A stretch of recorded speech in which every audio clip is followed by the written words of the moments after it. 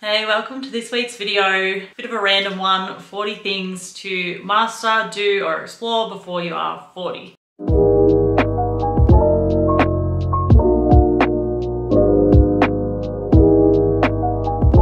The reason being that I just turned 40 a couple of weeks ago, as you can see, the big 40. So yeah, I just had to think about what are the most important things that I've had to master in order to be where I am at 40 in terms of, pretty happy, pretty satisfied, pretty excited about the future. The first one is to seek close friendships. So it's one of those things where sometimes people think they need like hundreds of people around them or lots of attention, likes, blah, blah, blah. You don't need any of that. You really just need one or two friends that you feel safe with. So people that you can be honest with, that you can show all parts of yourself to. And that is one of the most wholesome things that you can get. And obviously you need that in a relationship as well, but that can be trickier. So I always say just start with friendships if you find that really hard. So you need to be able to be your whole self or it's not a healthy friendship. The second one is to drop shame. So shame is kind of that underlying emotion that stops us from doing all of the things that we want to do or that makes us feel crappy about ourselves when we're in relationships with people or pursuing goals and stuff like that. So it's tricky one, but it pretty much underlies a lot of your negative emotions. So if you can kind of explore that one, and Brene Brown is a really good person for exploring vulnerability and shame, then I would totally do that. The third one is to heal attachment wounds. So there's lots of different attachment styles. It's a psychological science. So it's something that has been studied and well proven. You have securely attached people and then you have anxiously attached people, and there's various forms of that as well. If you don't have secure attachment, then it's very hard for you to form safe relationships with people, and it is very hard for you to show all parts of yourself in your relations with others. So just looking into that is actually really amazing, recognizing where you're at, because then you can articulate to the people that are important in your life. You can actually start working through becoming more secure with your loved ones. Number 4 is to try psychedelics. That is not a medical recommendation, but they are great. Really good for opening your subconscious, exploring new ideas.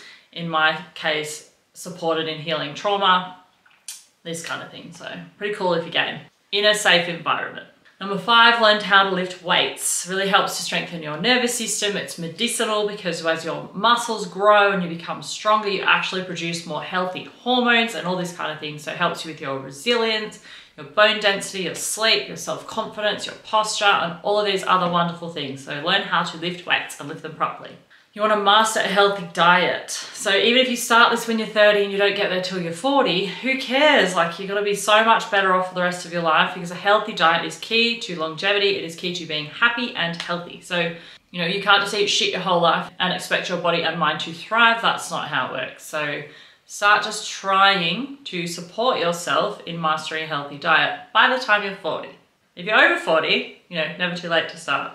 Number 7 is to learn how to self-regulate. So that means learn how to keep your state of being within what we call a safe window. So not so overstimulated that you need to numb yourself down, not so understimulated that you have no motivation to do anything. If you are in those kinds of states, like super anxious or super depressed, there is something going on with your nervous system, nothing wrong with it, but something that just needs your attention because your body doesn't feel safe. Regulating your nervous system so that you can be safe and stay in that safe window so you can rest, heal, and rejuvenate when you're not busy doing stuff. Number 8 is to find a calm place. So I have that as my house or the beach. Somewhere you go and you immediately feel calm. It's called having a resource, helps you self-regulate. Number 9 is to find a safe place, person, or thing. So like, what is your favorite hobby? What's your favorite TV show? What's your favorite music? Who's your favorite person? Like, where can you go and what can you do that immediately helps you drop into a space of calm and safety? Find that. Number 10, identify what you need in order to feel balanced. So how much interaction with the outside world do you need? How much healthy food do you need? What kind of job do you need? What kind of relationship with your friends do you need? Like, what do you need in your life in order to maintain your balance? If you are off balance, work out what you need and bring yourself back into balance. Work out how much money you need in order to be happy. That's number 11. So that just means like the more money you have does not mean the more happy you'll be. But if you spend your entire life pursuing money, you probably will not be happy. So find out how much you need. I know what income I need in order to be able to travel, have a bit of time off, love what I do at work in terms of the hours that I work, and feel good about it. I'm not trying to be rich, I'm just trying to live a life I love, and I know what number I need to earn in order to do that. Number 12 is write down what you are afraid of and free yourself from that. It can be hard, might need a psychologist, You know, you might just need a little bit of self-development and that's it, but fears can really hold you back. You know, if it's a fear of spiders, it's not such a big deal, but if it's like a fear of, you know, getting in a relationship, for example, it could affect the quality of your whole life. So if you're afraid of something and it is impacting your daily life, work through it. No shame in it. As you remember, number 2, drop shame. Number 13, work out how much time you want to spend working per week. You know, does 60 hours a week feel good for you? It might be a good pay packet, but does it feel good for you? You know, you need somewhere between how much you earn and what kind of quality of life you have. And it's really good to work that one out. You know, you may love to be a daycare worker, but you also might like to jet set travel 3 times a year. You can't do both because you won't have enough money. So work out that balance. Number 14, ask yourself, are you working to live or living to work? That's again about the balance. Which one is it? Number 15, which area in your life are you happy to take risks? Because this sort of thing really helps to develop resilience, really helps to develop confidence. So you identify somewhere where you kind of feel like you could kind of cross a bit of a line that makes you a little bit scared, but has a great outcome. Start there and then work on something else and work on something else. You know, this is how you're going to kind of increase your capacity for change and your capacity to go after the things that you want. Number 16, love your body. Whether you need to get a psychologist, go and lift weights, eat better food, whatever it is that you need to do. Work on loving your body. It's a very long-term process for some people, but it is absolutely worth it. You should feel good in the body that you are in, and a lot of the time that will require effort and investment because we do not live in a society that supports body love. Number 17, find and experience true safety. I had no idea what this meant until about 16 months ago. You know, so that's where you can be your whole self, as vulnerable can be, and nobody is going to hurt you. You know, people just give you love and support. You know, hadn't really experienced that before. So that would actually probably be number 1 on my list if there was anything, because that trickles down into every other aspect of your life and enlivens it in a way that you cannot imagine. So if you do not feel safe in your life, in your relationships, in your friendships or whatever, or in your body, work on that. Number 18, find authenticity. Who are you? Who are you as a person? What is important to you, regardless of everyone who's watching? Like if everybody could not see you and you could do anything you want, what would that be? That is who you are. If you don't know, work on that. Number 19, find autonomy. That means that you want to be able to make decisions from yourself, for yourself, and know what things are important to you. Number 20, stop watching the news because it's full of shit. Number 21, list all the things that make you, you. That's another thing about like finding your own authenticity. Like, who are you? What do you like? What are your characteristics? You know, ask your friends, ask your family members, ask whatever, like find out all the different things that make you, you. What are your talents, your skills, your interests, your passions, your values, everything. Write a massive list because it's really good to get to know yourself in that way. Number 22, inquire into your mental health issues. If you have any, they are not your genetics. They are a representation of your lifestyle and your story from the time you were born up until now. So if you ask questions and you start looking outside of the box, you might actually be able to achieve a whole new level of health and wholeness and happiness that you never imagined. Mental illnesses are not a life sentence, you know, in most cases. They can be healed and worked through and your quality of life can absolutely be improved. Number 23, explore your physical health issues. Again, most of these things aren't genetic. Lifestyle pulls the trigger. So inquire into them. You know, you have raging PMS. What is going on down there? You have IBS. What is going on in there? Ask questions. Most of the time it's related to your nervous system. So your stress levels, your childhood, how you handle stress, how you interact with the world around you, how autonomous you are, how well you know yourself, how you treat yourself, whether you love yourself, how you feel about your body. All of these different things impact your actual health. You know, so always a good idea to ask questions because a lot of the time as you heal the insides, you actually start healing the health conditions that you may be plagued with. You know, and I've done this a lot, so that's 100% true. Number 24 is explore the idea that you are more than just your mind. You know, your body actual energy field is like here. It's everywhere, you know, and then when somebody else comes into your space, your energy mixes with their energy. So you're not just like a brain that thinks with this genetic weapon inside, you know, and in this like skin sack. Like that's not really who you are. You go way beyond that, right? So it would make sense that you'll be told that that's all you are because that gives you a very limited worldview and a very limited idea of your capacity. But if you understand that you are not, Joe Dispenza is someone who's really great for this, or Dawson Church, they are very heavy on the research of your mind extending way outside of your body and how that links in with your emotions and your capacity to change. So explore that concept. Number 25, travel somewhere. You know, get out of your comfort zone. Travel somewhere where you're a little bit scared. Not for your life though, just a little bit scared, but safe. Number 26, live alone, be alone, spend time alone somewhere. somehow, sometime. You know, sometimes people, they've never been alone and they're terrified of being alone because they don't know who they are. So having a little bit of time alone, you know, I've even had clients that have done like 1 hour on their own once a month. That's it. And that makes them anxious, but you know, they just start to work their way through that. And then they actually become way more confident and self-assured as people, you know, because they realize actually I'm quite a resourceful human being. Actually, I'm quite fun to be around. Actually, I've got lots of hobbies. Actually, I've got lots of skills, you know. So as long as you don't spend time by yourself, it's because you're scared of yourself maybe, or you don't know yourself very well. Maybe you judge yourself. So that's something that you could start working on, because it's very good to be happy with your own company. You don't have to spend all your time alone, just a little bit.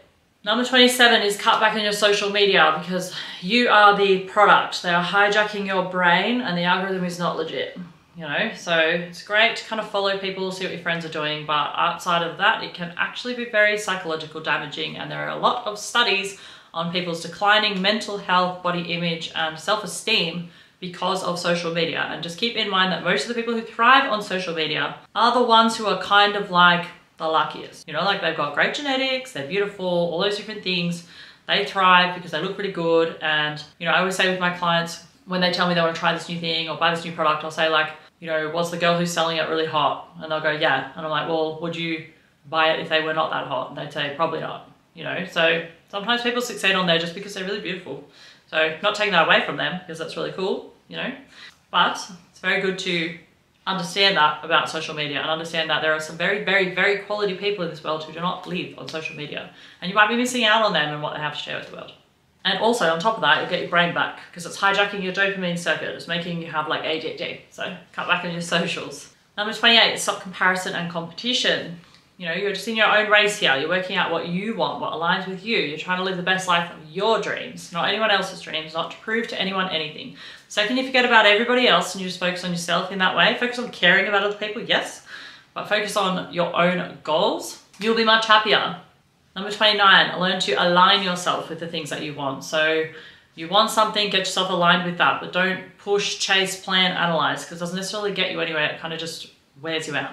Number 30, learn to surrender. So that means let go of the mental control that you think that you need to have over yourself. Like if you feel like you need to have 3 babies in a marriage by the time you're 30, don't marry someone you don't like when you're 25 just to try and hit that mental goal that you set for yourself, because, you know, it's not the best idea, because you have to be with that person for the next 50 years, you know? So maybe that's not the right timing for you. Maybe you're meant to have your kids after you're 35. Like, I don't know, but you're not going to know unless you surrender, right? So you just got to kind of surrender control a little bit, work out what's important to you, and kind of just flow down that river, and you'll be surprised. Like, things always come up. I didn't start fixing my health issues until I stopped trying to control every single part of my life. I kind of threw my hands up in the air and I was like, oh my God, I don't know how to fix it. And then, no joke, like things started appearing for me. So surrender, much better than trying to control. And remembering as well, a lot of what you think you need has just been programmed into your brain through social media. It's actually not even what you need. So, number 31, research corporations, because they're trying to steal your brain and they're all owned by the same people. So pretty much every single thing that you think is an individual entity is actually just one entity. They're just making sure they catch all people, and they don't have very good plans for you. Like this really good quote, I just read a book the other day and it said, corporations aren't trying to kill you, they just don't care if what they produce does kill you. So gotta be very careful, because they want your money and they want your brain, they want your identity, they want your freedom, they want everything. Because the more of that you give away, the more money of yours they will take. And a corporation's goal is not to make your life better, it is to make money off you. That's it. Number 32, take a break from your phone, because again, that's hijacking your dopamine pathways and probably giving you ADD. Number 33, stop alcohol. Yeah, maybe a really great wine or something like that with a friend every now and then, sure. But using alcohol as a coping mechanism, instead of doing that, learn to self-regulate. Learn to find a safe space, learn about safety, learn to find calm in your life somehow. Alcohol is destructive to your health, it backs up your liver, it's not good for your hormones. There's a lot of problems with alcohol. So try and get rid of it. You're nearly there. See a somatic therapist. Somatic therapy is working with trauma that is stuck in the body, and it is the most liberating thing you can do. Even if you think you don't have trauma, you would have the best experience if you explored somatic experiencing. I've been doing this for over a year now, and it is so cool. Number 35, see a therapist. It's not shameful. It doesn't matter if you do 3 sessions, 10, or you see them for 10 years. Like, just someone to give you some objective feedback on yourself is really good. Number 36, learn to embrace uncertainty. I'm working on this one right now. Not trying to, need to know where everything's going. Just trying to sit there and then see what happens, Not being lazy, but kind of just staying in my center and working out what's meant for me rather than trying to control everything. Number 37, let go of overthinking, because you cannot think your way out of a problem. Number 38, start a journal. Just start writing shit down. Doesn't matter what it is, just dump it all down because you start to clear your head, especially if you're an overthinker. Number 39, learn about internal family systems, aka parts therapy. So we all have different parts within us and they interact like kind of throughout the day, and they all have their own agendas and their own ideas. Sometimes they work together, sometimes they're complete polar opposites. So for example, if you have a binge eating issue, you have anxiety, or you never seem to achieve your goals, like you feel like you sabotage yourself all the time, you probably have polarizing parts in your nervous system and they need to come together. And if you work on parts therapy, you can get to learn all about those little details. And as you bring them together, you actually feel really whole and calm. I've done this a lot as well over the last 1.5 years, and it's been life-changing. Number 40 is start having honest conversations. So find those safe people in your life and actually be honest about who you are, because it's going to help you feel really grounded in yourself. Bonus, because I thought of these after I wrote them, is 1, ditch all that masculine energy if you don't feel like it is yours. So if you feel like you have to show up in the world like a man and act like a man and control everything and dominate everything, this is probably not your true energy. It's probably a protective mechanism, or there is a lack of men in your life that are providing that energy for you. I had this problem, lots of my clients have this problem, we work through it. It's actually really fascinating. So if you look up kind of what masculine energy is, and remembering everything is a spectrum, not taking that off the table. Even after doing all this work, I still have quite a lot of masculine energy because I am quite ambitious. I like to do a lot of things. I like to think a lot. That's technically more of a masculine quality, but that is who I am. But there are things that I was doing, like being aggressive and pushing myself to extremes and stuff, which actually were not good for me. I was doing it to protect myself. So very good idea to look up what a typical masculine trait would be and feminine trait. And if you feel like actually you're probably more like on this side, the feminine side, but you're acting over here, start letting some of that stuff go and start embracing this stuff and see how your life will change. And lastly, set boundaries. So you can't really set boundaries unless you feel safe, unless you know who you are and what you want, but they're very important. So you need to be able to say yes to things that you want to say yes to and no to things that you want to say no to protect your energy. And also it teaches people how to treat you. So that is it. 42 things to do before you're 40, or learn before you're 40. So that is this week's video. I will see you next week. I'm actually going to do one of the requests that I got. So I'll see you then. Bye.